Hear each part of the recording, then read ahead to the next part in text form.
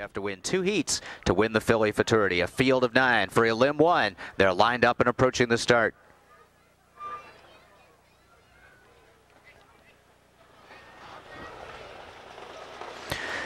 And they're off. Jill Doan is first off the wings from the outside. Silver Springs came away smoothly and slides over against the pylons. Jody's Jamie is going to follow her, racing in third. Habit's Lady has dropped in fourth in the shell from the far outside into fifth. Then racing in sixth, Invincible Dream. Brahmasol is on hurried early, but showing the whip from seventh. Racing in eighth is Becca J. And Taddy strikes again, a bit steppy behind the gate, and she came away last, trailing the field as Jill Doan leads him. But Silver Springs not content with the pocket, and Brennan makes his move for the lead right now. The quarter in 28-1, and Silver Springs up and around Jill Doan has made the front as they hit the back stretch. Jody's Jamie is right there and behind the top two, racing in third. Habit's Lady looking to close the gap there in fourth. In the shell is fifth. Brahmasol flushes Invincible Dream, so she has cover to follow. Becca J, the New York champion, is racing in eighth, and Taddy strikes again. At the back is the trailer. No pressure for Silver Springs. Brennan has things his own way right now. Jill Doan is into the bid, right on her helmet there in second. The half up in 57-1, and Habit's Lady flushed out first over is coming on.